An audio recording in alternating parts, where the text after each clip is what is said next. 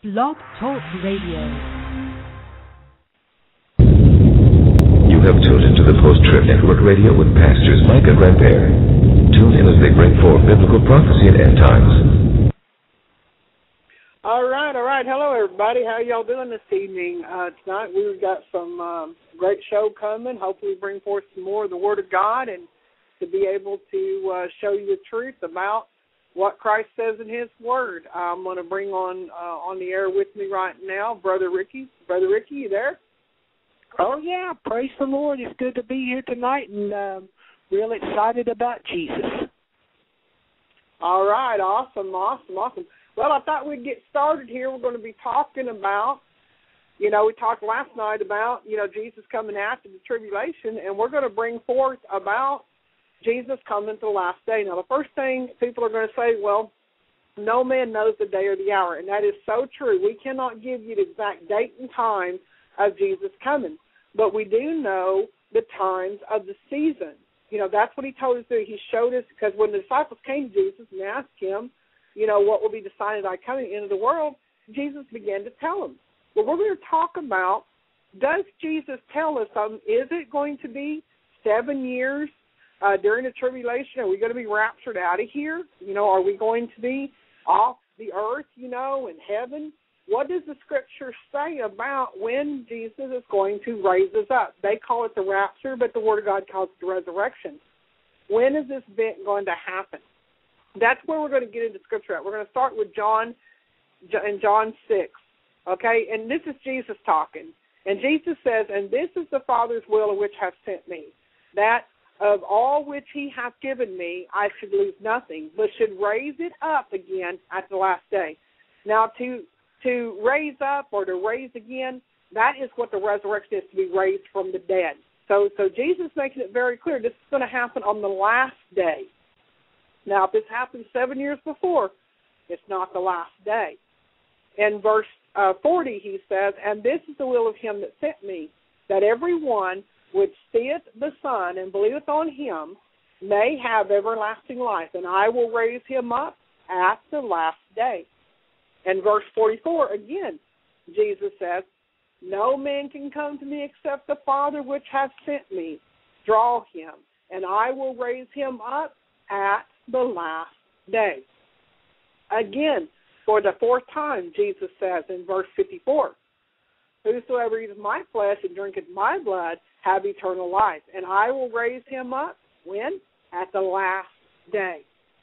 And verse 54, He says, whosoever eateth my flesh and drinketh my blood have eternal life, and I will raise him up at the last day.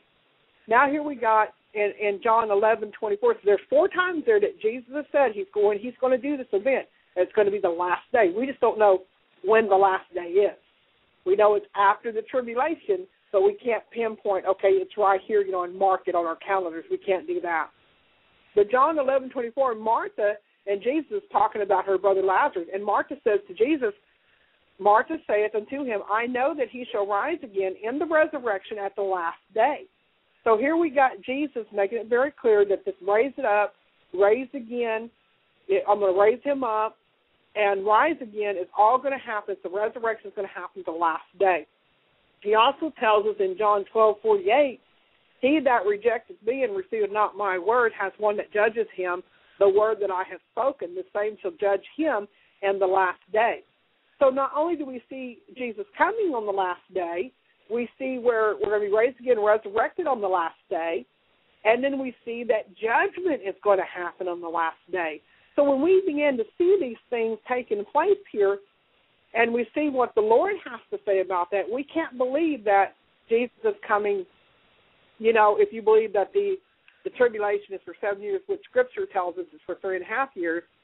So if you're believing that the rapture is going to happen 7 years before, or 3.5 years before, that does not line up with what Scripture just said, that Jesus is going to do this at the last day. Ricky, you got anything? Absolutely. Even in Genesis, what is classified as a day in the book of Genesis, we all read where God created the heaven and the earth. And if you notice in them verses, the evening and the morning was considered a day. The evening and the morning was considered a day. Now, on what you're saying here, if there is a 7-year or 1,000-year, what some are teaching, that means there's going to be evening and mornings there, and that's going to be classified as more days. That won't be the last day. And understand what the Word is saying, I know that a lot of people are saying, oh, well, when the Lord comes back, there'll be no more night for the saints. We're going to be right there, and it'll be, well, think about it now. That's not true. Evening and morning is classified as a day, and last day means last day. And, you got to read the Word. You got to put all the Scriptures together. You can't just take one part and say, well, that's what I'm going to do. We've got to take every part of the Scriptures and put them together and rightly divide the word of truth to get the truth out of it, because you can be easily deceived. Back to you. Well, exactly, and that's what we want. That's why we want to go to Scripture. Now, you notice that the last one that we talked about there in John 11, it talked about that He's going to judge them in the last day. So let's look and see if there's any proof of that. Do we see any other proof of where the judgment of God is going to come on that? If you look at Matthew 10:15, He said, "Verily I say unto you, it shall be more tolerable for the land of Sodom and Gomorrah in the day of judgment than for that city." Talking about Judgment Day. Also remember, it tells us that, the same time that Lot and his daughter, because his wife turned around, come out of Sodom and Gomorrah, God rained fire and brimstone down on Lot. God's judgment came the same time that He got them out. The same time that Noah entered that ark and God shut him in, it rained. So, the flood came. So we see what's going on is when the Lord comes, we see the wrath of God being poured out at the same day. So that's lining up with Scripture as the resurrection, the judgment, and things like that, it being on the same day. Because He said, that the coming of the Son of Man will be as the days of Lot and as the days of Noah. So so how was it done in the days of Lot? How was it done in the days of Noah? The same day. So it makes perfect sense when we begin to see, these events take place and we see what's happening, and we see that it's the same day, that it's not, different days. And that's why it's called the day of the Lord. That's why it's called the day of Christ. I mean, we get to looking in Scripture, and you're going to find out the day of the Lord, the day of Christ, a thief in the night, the day of wrath, the coming and great and dreadful day of the Lord, it's called, the coming of the Son of Man, the coming of the Lord Jesus Christ, the coming of the Lord, the coming of the day of God, the last day, the great day, the day of judgment, the day of wrath, that day it's called, the day of the trumpet, is all the same day.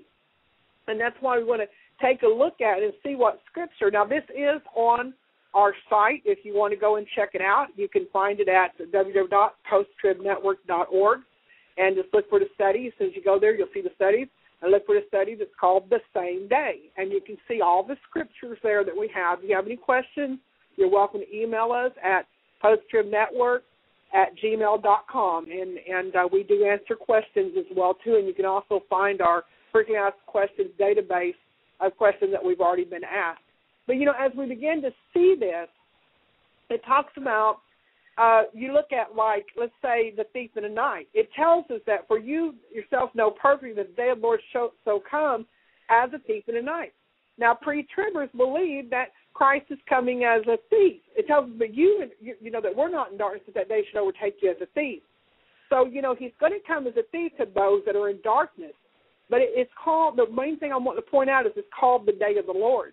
And when you do look up Scriptures about the day of the Lord, you're going to find out. It says, "For the day of the Lord of hosts shall be upon everyone that is proud and lofty, and upon everyone that is lifted up, and he shall be brought low." Isaiah 13, the prophet Isaiah, we're talking about, "Howl ye, for the day of the Lord is at hand, and it shall come as destruction from the Almighty." See, look at what's talking about. What's the destruction from the Almighty talking about? The wrath of God. So the day of the Lord is when He'll bring His wrath. And so as we see what's going on, what's happening, Christ comes. We see the wrath of God being poured out upon the wicked. And then what do we see going to happen? The dead in Christ rise first. Judgment, the just and the unjust, are going to come up out of graves. They're going to stand before the judgment seat of Christ. So as we see these days coming together, we begin to see what's going on. And you begin to see that these are all the same event, the coming of Christ, the wrath of God, the resurrection of the just and the unjust, the judgment seat. All these the same day. And something that you brought up, Ricky, is what's really interesting here, too, is that, it's called, that day, 1 year is 1,000 years to the Lord, and 1,000 years is one day. And it tells in Scripture there'll be no night in the kingdom. That day is going to go on forever. So this day that we're talking about, it's going to continue forever and ever and ever and ever and ever. And that's why, because it says that the Lamb is the light thereof. So we can understand what's taking place here and what's happening here. And see, if not the Father's will that any should perish. We were reading in the chat room Scripture today about how, the Lord has no pleasure in what was that word they used? The Lord has no pleasure in the death of the wicked. He has no pleasure in that whatsoever. It's not the will that the Father's will that any should perish, that all should come to repentance. That's why he gave a time limit for Noah to build that ark, that 120 years. He gave men a chance to repent. They could have gone on the ark, but they chose not to. Everyone's given the opportunity to come in through the door, which is Christ. And yet, that's why he's coming on the last day, because it's not his will that any should perish, but all should come to repentance. He's given us the opportunity for all of us to repent, to turn to him with all of our hearts, to turn to him, to worship him as the one true God, to give up the things of this world and choose him. So, we see these things happening, to say that he's going to come 7 years before, well, that's not the last day. If I told you I was coming on the last day, you wouldn't expect me, the last day of the week I was coming to visit you, you wouldn't be expecting me on Sunday or Monday. You would be expecting me the last day, which would happen to be Saturday, of the week. So, that's what we got to stop at. The Lord said the last day, and he said it 4 times. And then Martha even said it to the Lord. And that's when the Lord told him, I am the resurrection. And we know that happens on the last day, which is called the day of the Lord. And as we see that in Scripture, if you begin to look at that, open up your Bibles, look up these things for yourself. Don't take our word, take his word. That's all we're trying to do is show you. It's also called the day of Christ. It tells us that you may approve things that are excellent, that you may be sincere and without offense till the day of Christ, holding forth the word of life, that I may rejoice in the day of Christ, that I have not run in vain. Talking about running the race, of course. Neither labored in vain. 2 Thessalonians 2:2 tells us that you be not so soon shaken in mind or be troubled, neither by spirit nor by word nor by letter as much as the day of Christ is at hand. The same day, the last day, the day of the Lord, the day of Christ, the thief in the night. These are all the same event. Your turn, Ricky. Absolutely, and what we got to realize too, it's called the day of the Lord. It's called the last day, and also it's called the harvest. If you go look up the harvest and look up all the Scripture concerning the harvest, remember what Jesus said in Matthew 24:29 through 31 about when he'll come after the tribulation period. And, that immediately after the tribulation, it talks about the moon will turn into blood, the sun won't give its light. And then you shall see the Son of Man come in the clouds of glory. And then it says also, then you shall see the angels go and gather his elect from the four corners of the earth. Understand this. This is the harvest. If you go back and look at the parable of the harvest, you will find also that the angels are the reapers. So this also connects to Matthew 24 when it talks about after the tribulation he'll come and his angels will gather the elect from the four parts of the earth. It all connects together. It's called the day of the Lord, the last day, the harvest. Everything connects together in these scriptures. Back to you. Exactly. And we're just giving you some food for thought, to get you stirred up here, to get you searching those scriptures, to get you studying the Word of God. And listeners, we're just sharing these things with you because, these are things that we discuss, when we go to our chat room, we discuss things like this. We do Bible studies, and then we go and we share them one with another. It's also called the coming and great and dreadful day of the Lord. And Malachi 4:5, behold, I will send Elijah the prophet before the coming and great and dreadful day of the Lord. Why? Because God's wrath is coming. It's also called the day of wrath. Job 21:30 tells us that the wicked is reserved to the day of destruction. They shall be brought forth of the day of wrath. Proverbs tells us in 11:4, richest profit not on the day of wrath. Why is it talking about richest profit not on the day of wrath? What would it prosper a man to gain the whole world and lose his very soul? See, that's what Satan's going to tempt us with, is things of this world. In order to buy and sell, you got to take his mark, worship the beast. So that's why in Proverbs it's saying, richest profit not in the day of wrath, but righteousness delivers the soul from death. Zephaniah 1:15 says the day is a day of wrath, a day of trouble and distress, a day of wasteness and desolation, a day of darkness and gloominess, a day of the clouds and thick darkness. Romans 2:5 says, but after thy hardness and heart, treasure up unto thyself wrath against the day of wrath and revelation of the righteous judgment of God. There's the judgment again we just talked about. See, the scriptures are lining up all the way from old to new. It's also called the coming of the Son of Man. Jesus told us in Matthew 24:27, for as lightning cometh out of the east and shines into the west, so shall also the coming of the Son of Man be. Matthew 24:37, he says, but as the days of Noah were, so shall the coming of the Son of Man be. Remember what we said about the days of Noah? The same day that Noah and his family got on that ark and God shut them in, it rained. The flood came. So it's going to be the same way. God's wrath is going to come immediately that same day. Matthew 29:39, and knew not until the flood came and took them all away, so shall also coming man be. Where did he take away? They took away the wicked. The flood destroyed the wicked. This makes perfect sense and lines right up with Scripture. It's also called the coming of our Lord Jesus Christ. 1 Corinthians 1:7 says, so that you come behind in no gift, waiting for the coming of our Lord Jesus Christ.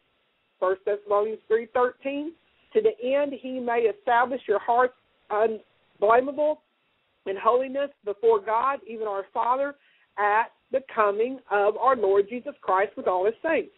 1 Thessalonians 5:23 says, and the very God of peace sanctify you wholly, and I pray, God, your whole spirit and soul and body be preserved blameless unto the coming of the Lord Jesus Christ. You know what it's saying? Until the rapture? No. Until the coming of the Lord Jesus Christ, which is the last day after the tribulation. Scripture is lining up. 2 Thessalonians 2:1, now I beseech you, brethren, by the coming of our Lord Jesus Christ, and our gathering together unto him. There we go again. 2 Peter 1:16, for we have not followed cunningly devised fables,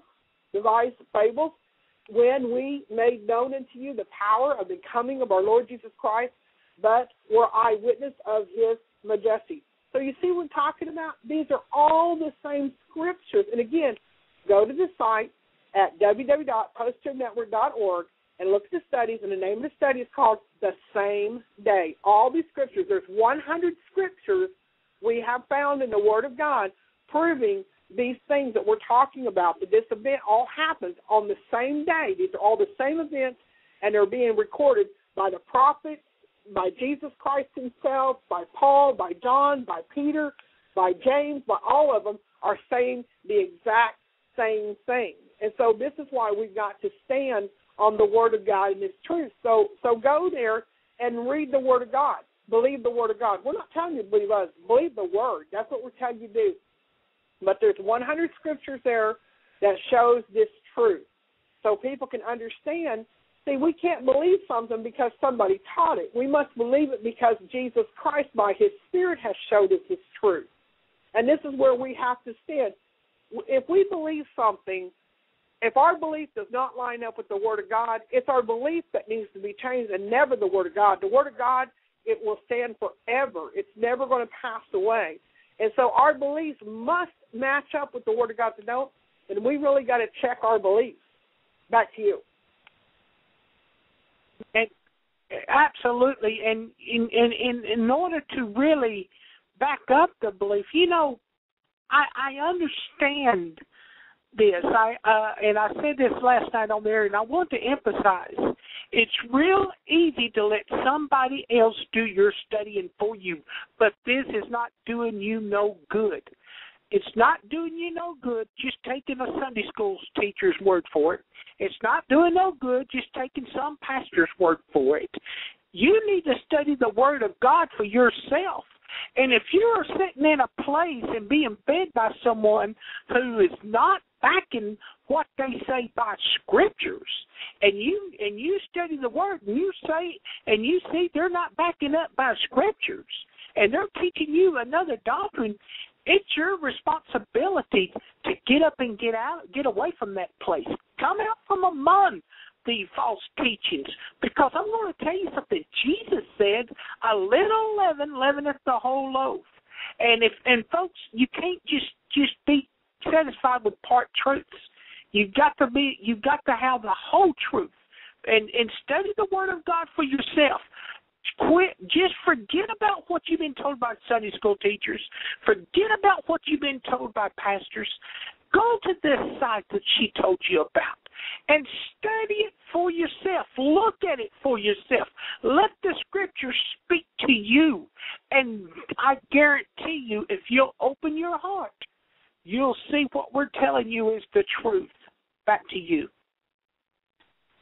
Exactly, too. You know, and it's also called, it's going to give a few more here for you. It's called the coming day of God. 2 Peter 3:12, looking for and hasting unto the coming day of God, wherein the heavens being on fire shall dissolve, and the elements shall melt with fervent heat. You know, we talked about this a little bit in chat the other day. Is, you know, if the heavens are going to dissolve, okay, and the heavens are going to be no more, where are you going to be raptured to? If the heavens are gone and the earth is being burned up, you know, that's something to really think about, and we'll get into that probably maybe on the either tomorrow or Thursday about where are we going to be at? Where is the hiding place? We really want to get into that discussion as well, too, because if Christ comes on the last day and we know that the heavens are dissolved and we know that the earth is burned up with you know, because it's going to destroy everything, the wickedness with the brightness of its coming, where are the Christians at? What happened to them? You know, we'll get more into that, like I said, the next time. But, you know, get in there and study. It's also called the great day of God. Zephaniah tells us the great day of the Lord is near. It is near and hasten greatly. Even the voice of the day of the Lord, the mighty man shall cry there bitterly. John 7:37. In the last day, did you hear that? In the last day, the great day of the feast. Jesus stood and cried and said, "If any man thirst, let him come unto me and drink." Jude 1:6, and the angels which kept not the first estate, but left their own habitation, he hath reserved in everlasting chains of darkness unto when? The judgment of the great day. That's the same day. That's the same day we've been talking about. That last day, the day of Christ, the day of the Lord, the day of judgment. All this is the same thing. That's why it's saying this. And it tells us, Revelation 6:17, for the great day of his wrath is come. Who shall be able to say? See, it's the day of wrath. They're all saying the same thing, and we're going all the way from Genesis to Revelations, and it's saying the exact same thing. Revelation 16:14 tells us, for they are spirits of devils working miracles, which go forth into the kings of the earth and of the whole world to gather them for battle of that great day of God Almighty. See? So when you begin to see these things and it's coming together, you're like, wow. You know, it's coming together. And we begin to see these things happening. There's so many scriptures. It's called the day of the trumpet. Isaiah 27:13. And it shall come to pass in that day that the great trumpet shall be blown, and they shall come which were ready to perish in the land of Azra and outcast in the land of Egypt, and shall worship the Lord in his holy mountain at Jerusalem. Job 2:1, blow the trumpet in Zion and sound the alarm in my holy mountain. Let all the inhabitants of the land tremble, for the day of the Lord cometh, for it is nigh at hand. You see the trumpet in there? It's all saying the same thing. Nehemiah 4:20 says, in what place, therefore, ye hear the sound of the trumpet, restore ye thither unto us. Our God shall fight for us. See? Psalms 47:5. God has gone up with a shout. The Lord will sound a trumpet. So, I mean, there's so many scriptures that tell this truth about this coming.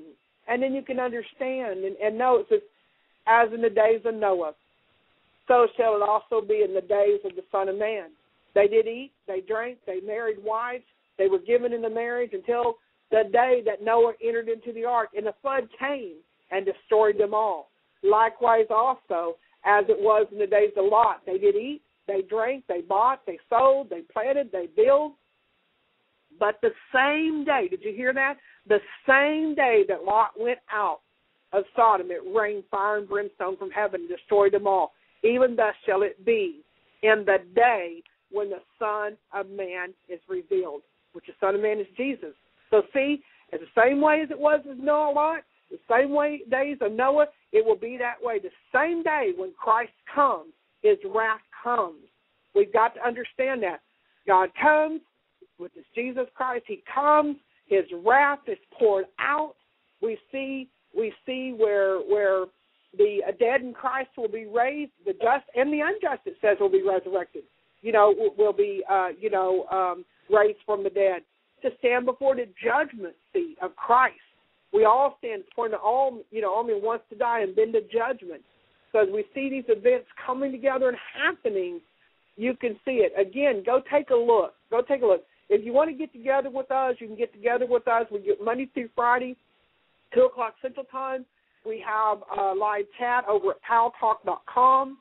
Look for us on Facebook. You can find us.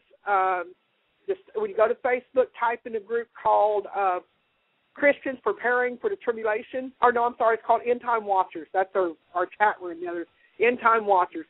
You can also type in post-tribber, and my nick will show up on Facebook, and you can add through that way as well too. There's many places that you can find us online. You can subscribe to us, to our YouTube channel, Post-Trib Network. We're also, PTN Radio is also on Twitter. But you can find all that on our site. Just go to our site at www.posttribnetwork.org. And if you have any questions, please feel free to email us at posttribnetwork@gmail.com. I'm going to give Brother Ricky a chance to say his goodbyes. Well, we appreciate y'all being here. Please study the Word for yourself. God bless you. Back to you.